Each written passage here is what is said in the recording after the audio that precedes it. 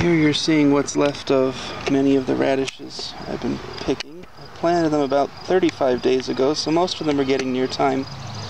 Your first ones you're seeing are the early Scarlet Globe. Then a little further back you're seeing the Cherry Belle. And then further back from there you're seeing the Sparkler White Tip and the French Breakfast, all the way in the back. You're now looking at the little marvel peas. They're starting to climb the trellis as they're supposed to. I would probably say within the next month I should hopefully have some peas.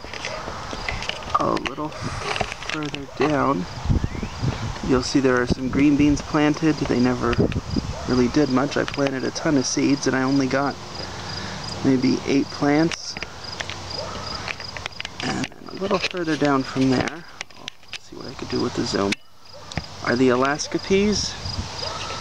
They are pretty much, I'd say, a little bit ahead of the little marvels. You'll notice there's some flowers on them. Those should hopefully give me peas within, I would say, 15 to 20 days.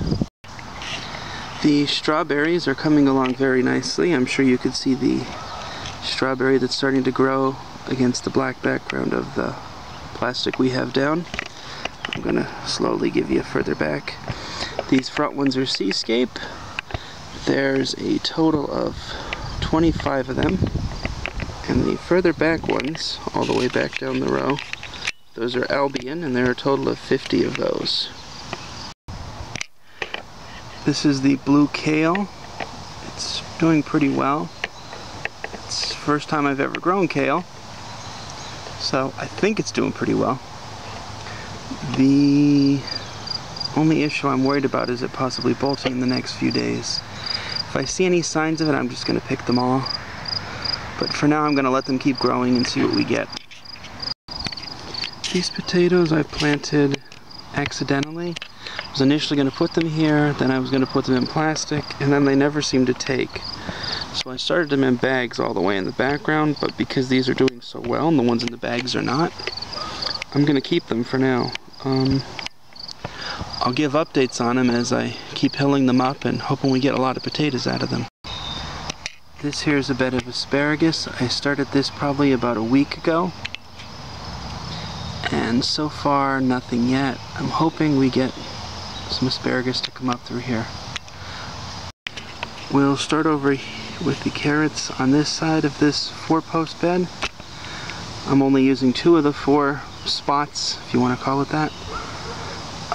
I have little tiny carrots just breaking the soil. I don't know if you can see them in this video. They're very small.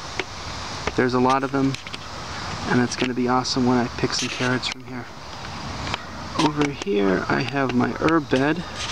I have oregano, basil, and some chives, which are now going to flower, which is beautiful, and some sage. You're now looking at my grapevines I have. I have my smaller one over here. He's got a long way to go. That one I purchased about a year and a half ago. And this one here I purchased about 3 years ago. This is a Concord grape, and I'm starting to get a little bit of grapes starting to come through. I'm going to see if I could zoom in without them getting too fuzzy. These are the yellow onions I have. They're slowly getting bigger. They were planted probably about a little over a month ago. About a month and a couple days ago. Can't wait to have some of these. This is the rhubarb bed. This rhubarb you see in the back, my tallest and oldest one, is about a year and a half old. I think I'm just going to let it grow, let it get all the energy it can to give me much better stalks next year. In the front there are 2 smaller ones. Those 2 I purchased this year, and they're going to be probably a year, maybe 2, before I want to harvest anything from them. Here is my red onion bed. These were planted at the same time as the yellow. They seem to be doing a little bit better, but I am noticing they seem a little water stressed. I'm going to probably up my amount of water I'm giving them every couple days, just because they look like they really need it, especially with the heat coming this week. These are the tomatoes I have in the ground. The furthest ones back are the oldest. And I'm going to slowly pan over to show you the newer ones. They're not doing as hot as I would like to see them. The older ones did take a while to take, so I'm hoping this is just going to be the same thing with these younger ones. And then I have 2 spots here for Amish paste. I haven't gotten them completely hardened off yet, so I'm not even going to try to put them in the ground.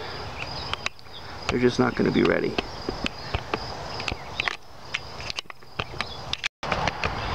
These here are my raspberry bushes. I'm starting to see a couple flowers, not much yet though.